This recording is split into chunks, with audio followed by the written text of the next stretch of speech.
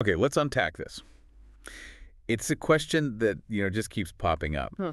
in comments and conversations about sustainable tech, cryptocurrency. It really does. There's a lot of curiosity there. Right. You see the headlines, maybe about Bitcoin's energy use, you hear the buzz about renewables, but then there's this core question.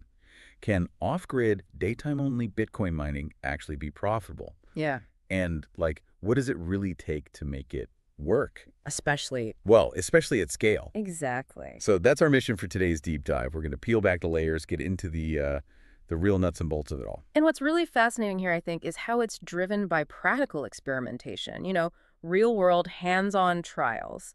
That's what's pushing innovation in this, well, maybe unexpected sector. Yeah, not just theory. Not just theory, no. We're starting with a concrete real-world foundation, Yeah. a pilot test. It involved just 10 mining rigs, a solar setup down in South Texas, lots of sun there. Right. Good place for it. And from that tangible success, we're going to explore the ambitious leap. What does it mean to scale that concept up?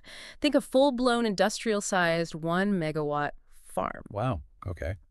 It's quite a journey from, a few humming machines to what you could genuinely call a digital powerhouse. Okay. And here's where it gets really interesting.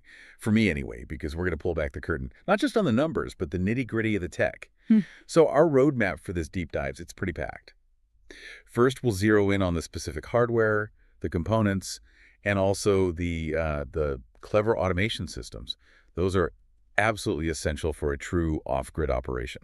Can't do it without them. Absolutely critical. Then we'll meticulously break down the inverter deployment strategy for a 1 megawatt DC system.